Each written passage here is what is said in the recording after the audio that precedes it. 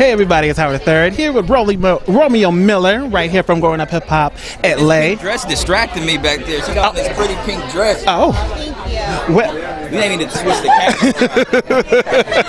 I mean, all right. Well, Romeo, speaking of love interests, Angela Simmons, TT on the show. You were flirting with some of the girls all on the show. What? With TT? Look, I believe in treating everybody like a queen, you know? We got to treat our women like queens. It's sad that our generation not used to being treated like a queen, that it comes off you want to get with them or you're hitting on everybody. So, you know, I guess I'm a flirt for being a gentleman, but they are my friends. That's the homies. That's the homies. Tune in to find out. So,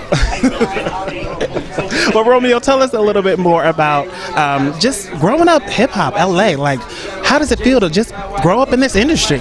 Man, honestly, it's like a once-in-a-lifetime kind of experience. You got to imagine those videos y'all see on the TV, the history, the award shows. You know, I grew up right there behind the scenes, seeing the real story behind it, seeing the real struggle. And it's just amazing, you know, me and my pops, it's a family legacy over here, so I'm going to keep this thing going, and it's about generational wealth for me. So, you know, it's kind of like living a dream, but I would tell you it's not what it seems. Everything that glitters ain't gold. But I can't complain, you know, I'm always grateful for the position I'm in. Yeah. All right, well, thanks, Romeo, for stopping by. I appreciate it. Have a good one.